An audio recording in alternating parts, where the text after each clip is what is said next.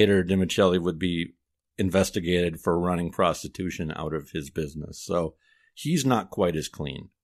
But I don't know. I don't know that it means he was getting shaken down. Now we're going to kind of pivot away from the extortion and just focus on Peter Sciortino. Tensions in the Milwaukee Mafia family were up a little bit in June 1964 when Frank Balistrieri found out that another Peter Sciortino had come to Milwaukee from Tucson, Arizona. This Sciortino was an alleged member of the Joe Bonanno crime family and had spoken with John Alioto, and Frank Balistrieri was not informed about him being in town. According to Mafia protocol, Balistrieri should have been informed that a member of another Mafia family was in town. Remind me, the Joe Bonanno crime family, what is that? Is that Chicago? That is New York. New York. And Joe Bonanno is one of the biggest mob guys in American history. Like, that's terrible. That top of the top. You know, for all those people out there that are really into the mob and they're like, what the hell is this guy doing on this podcast, not knowing who Joe Bonanno is? No, it's a good question. Because if you don't know, people don't know. Yeah.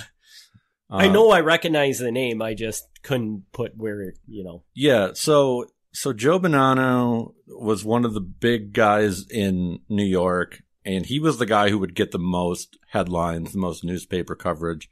The story, exactly how this plays out, is debatable. But basically, there's rumors that he was trying to take over other mafia families in New York. And he basically went into self-exile down to like Phoenix, Arizona. And rather than them assassinating him, they just kind of said, stay out of New York. So he instead has like this separate... His crime family's still operating in New York, but he's got this separate little small mob group in Arizona. Okay, and that's where this guy came from. That's where this guy came from, yeah. Okay. Here's where it gets weird. The Peter Sciortino of Tucson, Arizona was both a cousin and a brother-in-law of the Peter Sciortino of Milwaukee. Also, he operated a bakery. So they're cousins. They have the same grandfather. Mm-hmm. On top of this, the Peter Sciortino of Milwaukee is married to the Peter Sciortino of Tucson's sister. Wow. Which would mean that he's married to his own cousin. Wow. So it's weird. But now, isn't that somewhat normal in Italian It's somewhat culture normal because they're very close and they end up marrying very closely to each other. They do. I think like, marrying your cousin is kind of weird. But yeah, it's not out of the ordinary.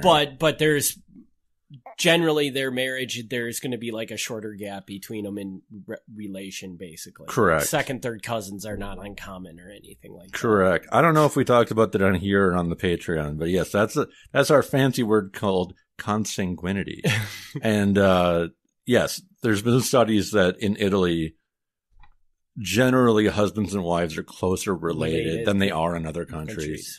I don't know why. It's some kind of cultural thing, but while in Milwaukee, the Tucson Sciortino purchased a 1964 Buick Electra at Frescona Buick in Wauwatosa. Here's another fun part. The owner of Frescona Buick is a man named Frank Balistrieri. Which is not our Frank Balistrieri. Which is not. He is a cousin of our Frank Balistrieri. So a cousin of our Peter Sciortino bought a Buick from a cousin of our Frank Balistrieri. Wow. Yeah. You can imagine how much fun when they're writing these reports, trying to keep these things straight. Yeah. A hidden microphone caught a mafia meeting in June 18th, 1964, where one member of the group was scolded for not functioning properly. Balistrieri was upset that this Peter Sciortino had come from Tucson and was entertained without him being notified. So they caught him on a hidden microphone actually complaining about it. But he's like, this guy comes around, you don't even tell me. At a meeting on June 30th, 1964, the Peter Sciortino of Tucson is still in town, So he's called to a mob meeting. Balistrieri tries to talk to him about the Bonanno family, but Sciortino said that he was just a soldier in the Bonanno family and was not authorized to say anything without clearance from his boss, who would be Charles Battaglia. Balistrieri agreed. He goes, technically, yes, you're right. So I guess we won't have this conversation. Yeah, I don't know what's going on there. Milwaukee's Peter Sciortino was interviewed by the FBI on March 19th, 1965. They asked if he had family in Tucson. And Sciortino explained, again, that the other Peter was his cousin and his brother-in-law. He said that the Tucson Peter was in Milwaukee in 1964 and was away to New York and Canada to visit relatives. The Milwaukee Peter said he didn't know if the Tucson Peter was in the mafia, but wouldn't be surprised if he was, and knew that he had business dealings with Joe Bonanno. The Milwaukee Peter had met Bonanno, but had not seen him in years. He explained that he had met him because his wife's family, which is also his cousin's family, had grown up a block away from Bonanno in New York when they were kids, so they had just known him forever. The Milwaukee Peter said that after his bakery was bombed, he had told the Tucson Peter about it. There was a rumor that the Tucson Peter then told Joe Bonanno, who in turn told Frank Balistrieri to leave the Milwaukee Peter alone. But the Milwaukee Peter never asked for this favor and did not know if it actually happened. This was just a rumor he had heard. He lastly said that if this wasn't confusing enough, he has two more cousins also named Peter Sciortino, and they both live in Brooklyn. So I'm going to try to piece this back together. So yeah, run it back. So Joe Bonanno, there's a rumor that Joe Bonanno called Frank Balistrieri and said, leave alone the Milwaukee Peter Sciortino. Yes. Which would really, Joe Bonanno has no reason to care about the Milwaukee one, right? He was probably talking about the Tucson one that was in Milwaukee. He has really no reason to do that, but it doesn't mean he couldn't do it. But why would he? If the Tucson Peter Sciortino asked that favor, he could do it. Technically, bosses are equal, and he shouldn't be able to do anything about it. But Joe Bonanno's kind of like, he's a big guy, so, and he could probably ask favors of smaller families, being like, "Hey, give this guy in Milwaukee a pass. He's close with one of my guys." I don't know.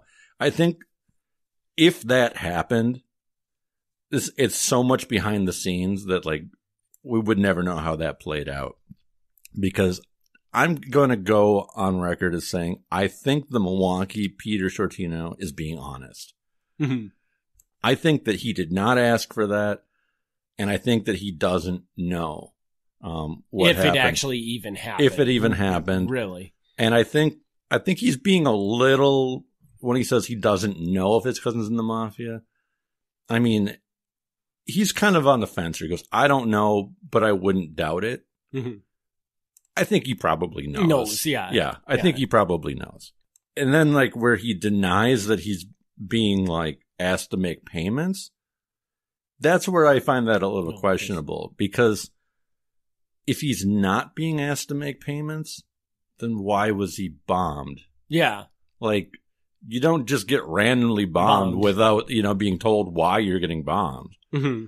So that's weird to me. So I don't think he's I don't think he's lying, but I don't think he's completely telling everything either. Well, and don't you think that in most scenarios when somebody is pulled in by the cops and interviewed by the police, uh-huh, that's probably what they're doing. You know, they're telling the truth to an extent, but I think in every situation, probably somebody leaves something out. Well, I will respond to that and say, I think most people, when they talk to the police, are probably mostly honest. Right. I think maybe a little less so in these sort of mafia situations, because the Milwaukee Peter